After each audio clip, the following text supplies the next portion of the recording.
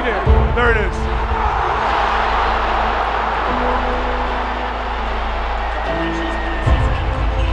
And the Colts fall today. It's the Houston Texans 23 and the Indianapolis Colts 19.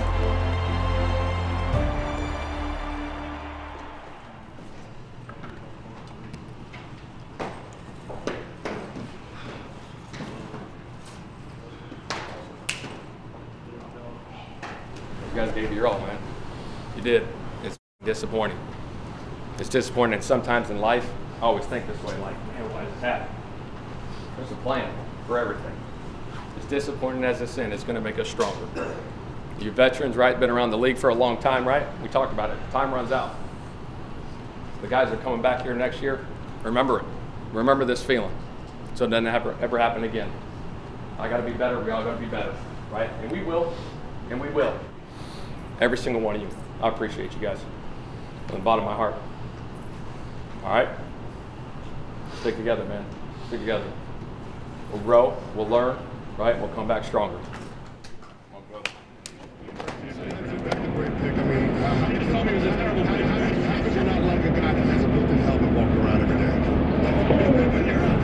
I'm all right with mornings. I actually like working late more. I usually have a cup of coffee every morning.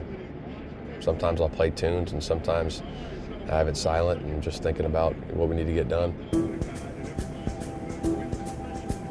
When I'm driving into work, I'm usually thinking about the tasks at hand in the off season. Obviously now, with the season being over, right now we're going through our self-scout process.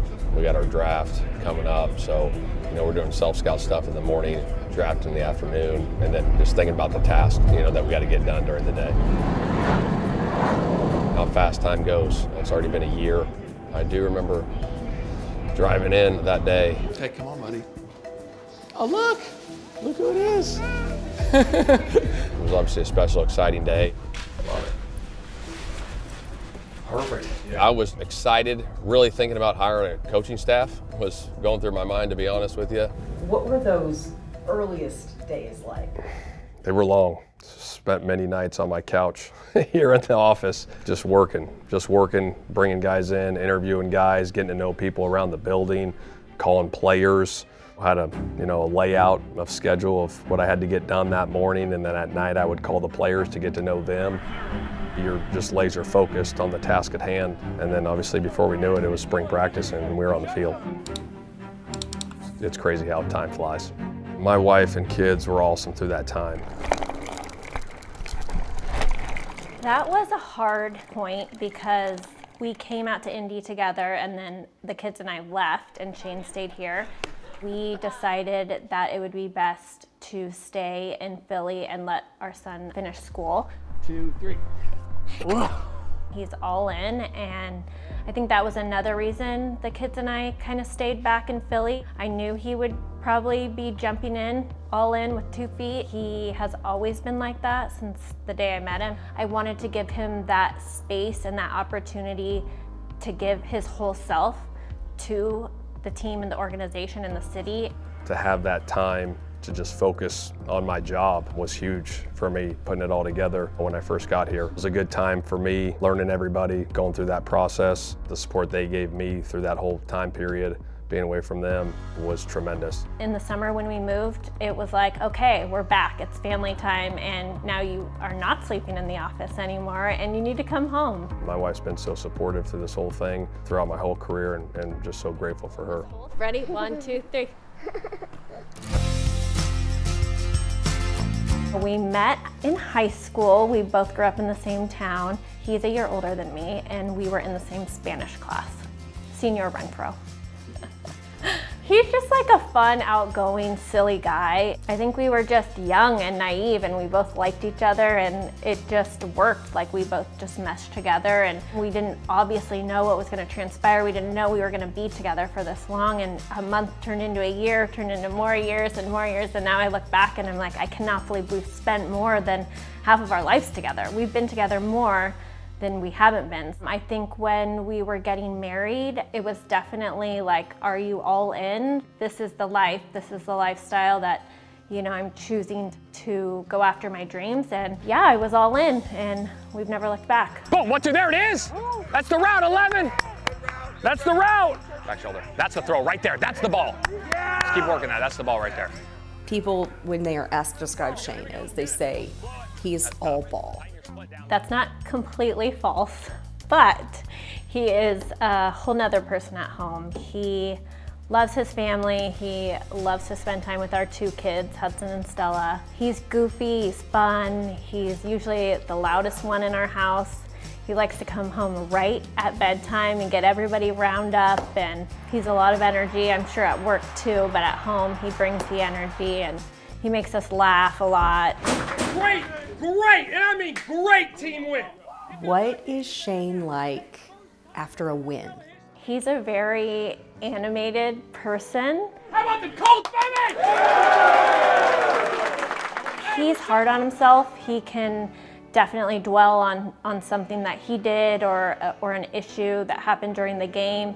And I feel like it's my job as a wife to remind him that we don't have to nitpick every single thing. Like, let's take this win and like enjoy it and celebrate it. He's pretty hard on himself, yeah. I try and be the positive reinforcement in the house.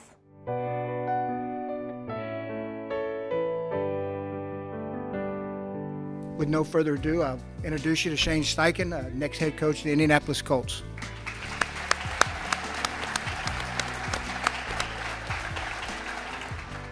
Thank you to my beautiful wife, Nina, and our 2 kids, Hudson and Stella. Thank you for sacrificing everything you do, day in and day out, so I can live out my dream. I love you guys, more than you know. It's one of the biggest blessings of our life.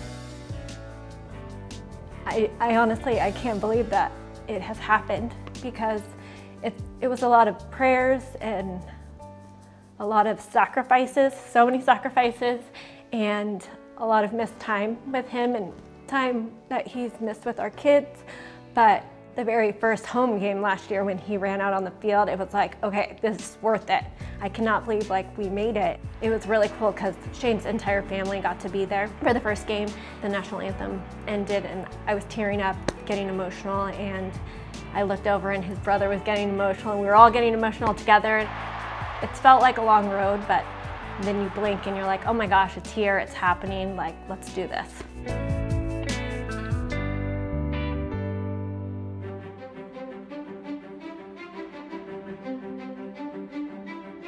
When you're a team, right, then your individual success will take off, right? Together, everyone achieves more. That's what it is. When you make it about yourself, it's over. It's all about the team, and being selfless. Knowing that you can impact people in this building, just the drive every day to do it is special. I'll say this, for me personally, like, I never, ever take it for granted being in the National Football League, ever. It is an honor and a privilege to be in this league. It is an honor. There's not one day that I've walked in this building, any building, where I said, shoot, I gotta go to work today. Heck no, I'm working in the National Football League at the highest of highs. And everyone in your departments, you guys are in the NFL and working for the Colts. How good is that?